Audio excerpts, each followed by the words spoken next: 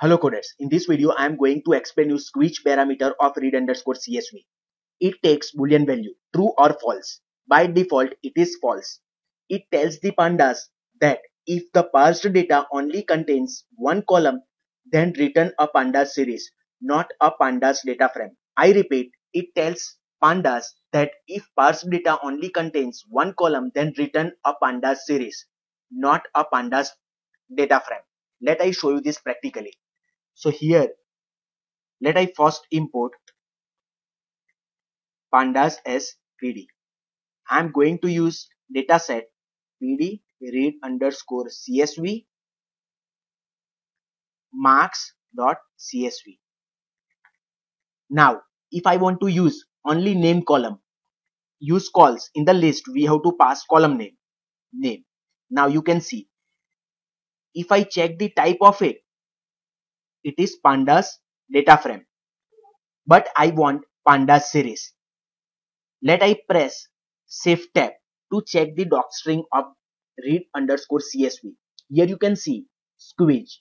By default, value is false. Now let me check the description of squeeze.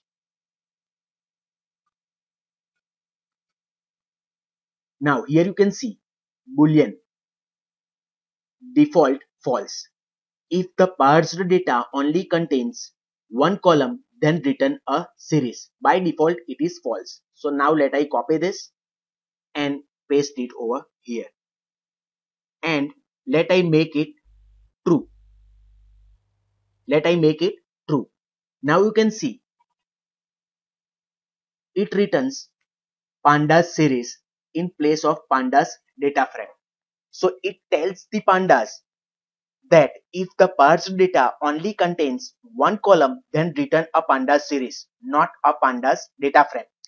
If you want to use two columns like name and marks, out of three columns, I want to use two columns, name and marks, that you can see over here. Here squeeze is true, but still it will return pandas data frame, because here we have used use calls with two columns. If only one column, then it will return it as a pandas series. If you are using two or more columns, then it will return it as pandas data frame. Thank you for watching.